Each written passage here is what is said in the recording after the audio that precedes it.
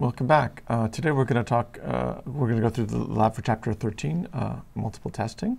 And we're going to focus on two main criterion for multiple testing, family-wise error rate and false discovery rate, as well as how to estimate things like false discovery rate. Okay, so as usual, we have our standard inputs. These are all familiar by now. And then we have a few new ones. Most of the new ones are these t-test functions from the SciPy stats package. And they're just going to be used we're going to do a lot of comparisons. That the t-test is a simple comparison. So there's a one-sample t-test, a two-sample independent t-test, and then a paired t-test. So ind stands for independent, rel stands for related, and then we'll use this multiple test function from the stats models package to compute these adjusted p-values. Okay, so we're first going to do some basic hypothesis tests using these t-test functions. So we're going to start off by making some data. And what we're going to do is we're going to look at the one sample test. We're going to have 100 instances of 10 draws of normal data. The first 50 columns are going to have mean 0.5, and the last 50 are going to have mean 0. So we have 50% that are really true signal, non-zero signals, and 50% nulls. Okay, and so the way we're going to compute the t-statistic, testing whether the the mean in the first column of the data is 0 or not. And this result here has an attribute called p-value. Here the p-value is 93%. So that's actually very far from the usual threshold of 5%. So there's not a lot of evidence that the mean isn't 0 in this column. And that may be a little bit surprising because, well, we had a mean of a half for each of the entries here. But I guess this means that we just don't have a strong signal. Okay, so we could compute now 100 p-values here. And this is where the topic of multiple comparisons come in. We can compute 100 because we have 100 different columns in the data set. Okay, so let's compute all our p-values. So we're going to run a for loop, and we're going to store all the 100 p-values in our for loop. And we're going to look at, if we choose to threshold at 0.05, we're going to just cut the p-values at 0.05 and take a look at how these 100 different p-values behaved. So we'll make a little table, a 2x2 table, similar to a table you can see in the textbook. And there's typical labels that are assigned to each cell here. So the way this table is laid out is the columns indicate whether in truth, the null hypothesis is true or false. So this is like the true version of the hypothesis, and this is our decision, whether we rejected or did not reject H naught. Okay, so for instance, this number here, 5 here, there are 5 true null hypotheses that we decided to reject. And so that's 5 out of 100, so that's actually a false positive rate about 5 out of 50. There were 50 true nulls, and we rejected 5, and that's a false positive rate about 10%. So false positive rate can be computed using this column here. And in the book, we talk later about false discovery rate or false discovery proportion. That's computed from this row here. So this letter is usually called V, that's the letter given in the summary. And the sum of these two things, 5 plus 15, that's usually called R. And the FDP, we'll see later, is V over R. So the false discovery proportion, if we look at all the ones we decided to reject, we rejected 20, and 5 out of 20 of them were false, so about 25% false discovery proportion. So the name of the game in these multiple comparisons tasks is to sort of consider these 100 different hypotheses and make decisions, that is, choose a cut, like 5%, in such a way that, well, maybe we limit the number of false positives we make, or we limit the false discovery proportion. That's sort of how these things go. Okay, so we're going to repeat the experiment, but with a slightly higher signal. So instead of having a 0.5 in the first 50 columns, we're going to have a 1. And so as we increase the signal strength, we'd expect we would have more discoveries, because at least in the first 50 rows, but hopefully not too many more false discoveries. So we'll recreate the table with the same cuts. Okay, and now we see, well, we only have 2 out of 48 false positives. That's good. The other flip side of a false positive is a false negative, and that would be a case where there really is a signal, that is, the null hypothesis is false, but we fail to reject. So here, 10 out of 50, the truly false nulls, that is where there really is a signal, we did not reject. So we have a false negative rate here is about 20%. Okay. So now, when we have multiple p-values, well, we saw we're going to make some false positives, right? Here we did 2 out of 50. Earlier we did 5 out of 50.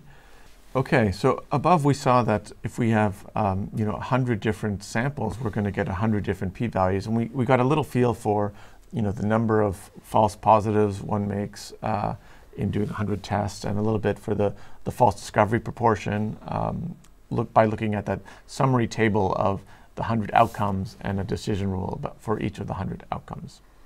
So the field of multiple comparisons, what it is sort of based on is trying to make decision rules, and each decision rule makes one of those tables, like this one above, to satisfy certain properties. And one property that people have been interested in for some time is the family-wise error rate. And this is, out of the 100 decisions we made above, the family-wise error rate is whatever decision rule we make, what's the chance we make any false positives? So what's the chance that this number is greater than 0?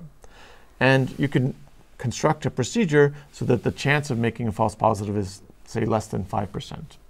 Now, we already saw that procedure is not going to be just making the decision at level 5% for each test, because we saw very easily that we make false discoveries when thresholding at 5%. Even if all the 500 hypotheses were the null hypotheses were true, at 5%, you'd expect to make about 25. You'd probably expect to declare 25 of them significant.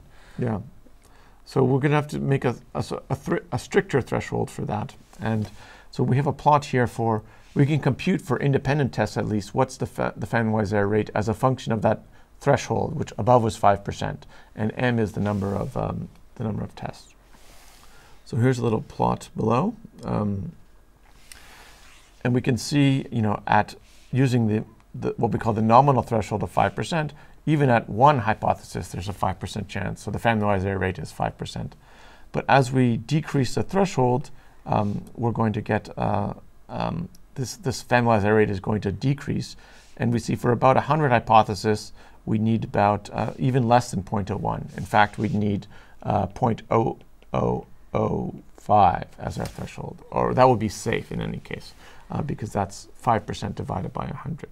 So what that says is if you use a 0.0005 level for each of the tests, then the chance of getting any false positive is going to be controlled at 5%. Yes, yeah. So clearly that's very strict, yeah, right? Because it puts a high burden on the hypothesis whose null is false, or where the alternative is true, because they have to have small p-values in order to get declared significant, or in order to not reject their null hypotheses. But nevertheless, you can actually, there are methods to control the family-wise error rate, and we're going to look at some of those methods. So we're going to use one of the data sets, the fund data from the package using our load data function, and I believe here there are 500 managers, or we'll see some number of managers, and that's the point. That's multiple comparisons is many managers. Okay, so first we're going to look at, rather than looking at all of the p-values at once, we're just going to look at a small sample of 5 of them. So we'll compute we'll test whether each fund manager is beating the market. That's whether the returns average 0 or not, and compute the one sample t-test. And we see that sometimes the p-values are low when this first manager is doing pretty well. second manager is maybe not having a good year this year, or didn't have a good 10 years or 10 quarters. I think we had however many observations we have. Jonathan, we should try and get the name of that first manager. Yes, yeah. Well, I know it, but I won't share it with You're everyone. not going to share it. Okay. Yeah. Okay. But yes, I'll tell you later. So what we're going to do is look at some how we can take these original p-values and use a method to control the family-wise error rate, in this case at 5%. Two common methods out there are called Bonferroni and Holmes method. That Bonferroni threshold, that was that 0.0005%. Effectively, the Bonferroni method, it just rescales each of these by the number of tests we do. So if we had 100 fund managers, then this p-value would be converted to 0.6 instead of 0.006. And that's not less than 5% anymore. So it would be rejected. It would be not rejected. Yes. Yeah, so it's quite strict. So another method is called the Holmes method, which works under similar conditions for Bonferroni, but is known to be slightly more powerful. So let's just look at those p-values, for those corrected p-values for those two methods. So we use this multi-test function. This is the multiple test function from the stats model package. We give it a set of p-values, and we say how to adjust the p-values. Here we'll use the Bonferroni. And what we get out of that are decisions, like whether to reject the null hypothesis or not, as well as the adjusted p-values. So actually this will tell us how many fund managers there are, because we'll be able to see the correction for p-values shortly. So, we only applied it to 5 of them, so we'll know here there were 5. Yeah. So it was 0.006 before, now it's 0.03, which is 5 times 0.006. Okay, so here we see actually, even with only 5 of the fund managers, this first one, who looked to be doing quite well before, has an adjusted p-value even closer to 5%. This third manager, who was the second one who seemed to be doing well, is actually sort of already gone over the threshold. So the next method is this Holmes method, which the smallest p-value is always adjusted p-value is always identical to Bonferroni, but then subsequent ones remain a little bit smaller. So at the 5% threshold, this third manager would still survive the Holmes threshold. Just squeaked in. Yes. Yeah, and that could make a big difference actually if bonus is based on that or something like that. And these p-values, well, their adjusted p-values were deemed to be over 1, so a p-value can't be bigger than 1, so it's just been cut off at 1. Okay, so now we see that there are some managers that seem to do well, and a few others, this second one, didn't seem to be doing well. Why don't we start to look for some differences between managers? So as noted before, these are the two we talked about earlier. One who seems to be doing well, one who does not seem to be doing well. Maybe we could test the hypothesis that maybe manager 1 is better than manager 2. So this is slightly different than the test we did before, where we were checking whether each manager beat the market by comparing to 0, and so we need a slightly different test. For that, we use this paired t-test, this t-test underscore rel for related. This means, for this test, remember, as you will have read in the chapter, that the indices effectively have to be the same. So if these are trading days or quarters, whatever the index is, they have to be the same for each manager 1 and manager 2. So we can compare how well manager 1 does in the first quarter of last year and manager 2 did in the first quarter of last year. And then, again, we perform a t-test and get a p-value of about 0.04. So that's less than 5%. So there does seem to be evidence that manager 1 is better than manager 2. So we might want to wrap it up there and say we've found a better performing manager. However, well, why did we decide to do this, to run this test? Well, of course, we saw that manager 1 was the best, manager 2 was apparently the worst. So there was some sort of data snooping going on. So we maybe should not trust this one too much. So with these 5 different managers, there are at least 5, well, there are 5 to 2 comparisons you can make, and that's 10 if I'm not mistaken. And so there are, if we were to apply the Bonferroni procedure to the 10 possible comparisons, well, this p-value would be about 0.3. So that would not be very strong evidence. So there are some methods, because this problem of having different categorical variables here at which manager and a common outcome, this is a kind of common problem or a problem of common interest. There's a few methods out there that sort of take care of all simultaneous differences. So one of them is called Tukey's highest significance difference.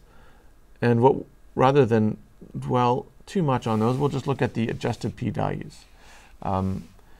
And so similar to the Bonferroni method, it produces an adjusted p-value for each of the possible hypotheses. So earlier we had 5 hypotheses and we had each 5 different adjusted p-values. Now we have 10 hypotheses because we have 10 comparisons. And this 0.1862, we know, well, that's not exactly the Bonferroni adjustment. It's a little bit different. It's a little bit more favorable than the Bonferroni adjustment, but it's still not less than 5%. Yeah. So there's a nice summary plot of this. You can create with this this Tukey object, and it produces effective confidence intervals. And they're not exactly confidence intervals, but they're intervals for each manager or each whatever the categorical variable is. And the way this plot is to be interpreted is, if you see 2 intervals that don't happen to overlap, then they would have a significant, then that pair would be significant in this table we saw before. Yeah, that's a nice compact plot.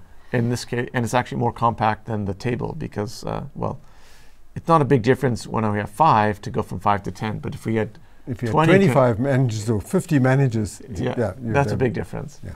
Yeah.